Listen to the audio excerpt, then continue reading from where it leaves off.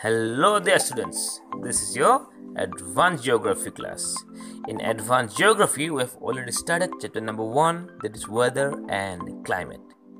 In this chapter, we have already learned about weather and climate.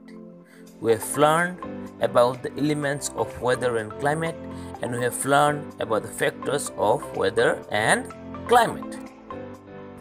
Dear students, in today's class, we'll learn about types of climate. All of you must know that the climate of the earth is not same everywhere. Somewhere it is too hot, somewhere it is cold, somewhere it is dry, and somewhere it is wet. Like this, the climate of earth is divided into 12 major types. The types being equatorial climate, monsoon climate, savanna climate, hot desert climate, temperate desert climate, Mediterranean climate, temperate humid climate, temperate grassland climate, temperate maritime climate, humid east coast climate, subpolar climate, and tundra climate. Now, there is this question: why there are these different type of climate all around the earth? The major reason is shown in the picture. See, the sun rays are falling directly on the equator, right? I have already told you about this in the classroom, right? The sun rays are falling directly to the equator. That is why temperature of equator is more. Now, if you look at the poles, the sun rays are falling obliquely, that is with an angle.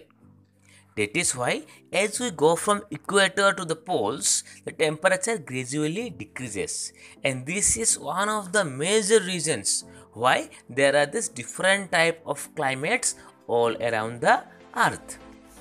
Dear students, now before we learn about the various type of climates on earth, we have to understand the concept of latitude and longitude.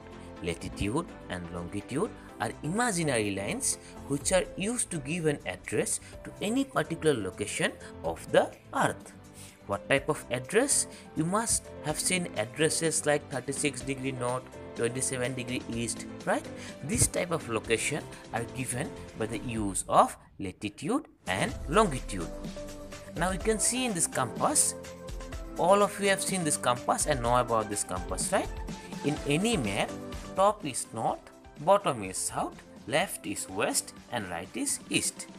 The lines that passes from east to west are known as latitude, and the lines that passes from north to south are known as longitude. In simpler words, the lines that are vertical is known as longitude, and the lines that are horizontal are known as latitude. Now let us learn some important points about lines of latitude. Now you see, equator is also a line of latitude. It is the 0 degree line of latitude. Now point number 1 is they are the imaginary lines from east to west around the earth. They are moving from east to west, right? They are horizontal. Lines are parallel to each other and circular. The lines of latitude are parallel to each other everywhere and they are circular. There are 180 lines of latitude apart from the equator. If you exclude the equator, there are 180 lines of latitude. That means 90 lines above the equator and 90 lines below the equator. And each line denotes 1 degree. The distance between two latitudes is always equal. And the distance between two latitudes is always equal because they are parallel. Now, this is an important point. Remember this, that the lines of latitude divides the earth into northern hemisphere and southern hemisphere. Remember this, lines of latitude runs from east to west and it divides the earth into northern hemisphere and southern hemisphere. Now students, let's learn about lines of longitude. Number 1 is, these are imaginary lines from north to south around the earth. Earlier you see, lines of latitude used to pass from east to west. They were horizontal, but lines of longitude passes from north to south, and these are vertical lines. Number 2 is, the lines meet at the poles. The lines of latitude earlier were parallel to each other and they never meet. but lines of longitude all meet at both the poles. At both the poles, lines of longitude meet. Number 3, it divides the earth into eastern and western hemisphere. Lines of latitude is to divide the earth into northern and southern hemisphere, and lines of longitude divides the earth into eastern and western hemisphere. Number 4 is, it is known as meridians. Lines of longitude are also known as meridians of longitude. On the other hand, lines of latitude are also known as parallel of latitudes, because line of latitudes are parallel. Number 5 is, 0 degree longitude is called prime meridian. The 0 degree longitude line is known as prime meridian. Now students, let's learn about the equatorial climate. First of all, distribution. Number 1, latitudinal extension. 0 degree to 10 degree north and south of latitude.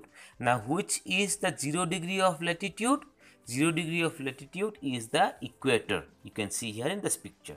Now 10 degree above the equator is north, and 10 degree below the equator is south.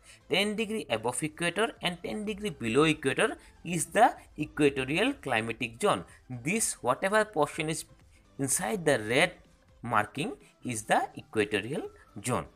Now number 2 is northern Australia, New Guinea, Indonesia, Malaysia, Congo and Amazon basin. These are the places which falls under the equatorial climatic zone. Now see all these places, the Congo basin of Africa, Amazon basin of South America, Indonesia and Malaysian islands, all falls under this 10 degree north and south of the equatorial line, that is 0 degree latitude, right? And these places falls under the equatorial climatic zone. Dear students, now let's learn about the climate of the equatorial zone. Number 1 is, temperature is uniform throughout the year. In equatorial climatic zone, temperature doesn't changes much throughout the year. It is about 26 degrees centigrade throughout the year. In places like ours, India is in monsoonal region. In India, temperature in summer and winter is very different, right? But in equatorial region, temperature almost remains the same at an average of 26 degree centigrade. Number 2 is, it receives convectional type of rainfall. That means the type of rainfall that happens in equatorial zone is convectional type. Now what is convectional type of rainfall? I have already discussed about this in the class, right? Type of rainfall which happens due to the heat of the sun. What happens? Condensation, evaporation happens, right? After evaporation happens, that water vapor condenses and falls down as precipitation. This is known as convectional type of rainfall. Number 3 is, heavy rainfall of more than 200 cm annually. 200 centimeter of rainfall happens annually. That is a huge amount of rainfall that happens in the equatorial zone. It receives huge amount of rainfall. Number 4 is, no change of season. As I have already told you, the temperature in the equatorial region is almost same all throughout the year. That is why there is no change of season. Like in our place, there are 4 types of season, right? Summer, autumn, winter, spring, 4 seasons, right? But in equatorial region, the season doesn't change. It remains same all throughout the year. Now students, let's learn about some other characteristics of equatorial climatic region. Number 1 is, there are dense and evergreen forests. Dense means ghono. Now see in this picture, the below one, how dense the forest is. It is said that the forest in equatorial climatic region are so dense that sunlight don't even reach the ground. And that is why all these trees are in constant competition to grow as tall as they can grow, because the taller they can grow, the more sunlight they can get. And evergreen means those trees which never shed their leaves. Number 2 is, biodiversity is high. In equatorial climatic region, various type of animals are found. That means biodiversity means there are different type of lives. Diversity of life is more.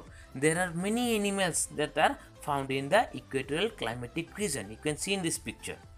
Number 3 is that not suitable for human habitation. Though biodiversity is very high in the equatorial region, it is not suitable for human habitation.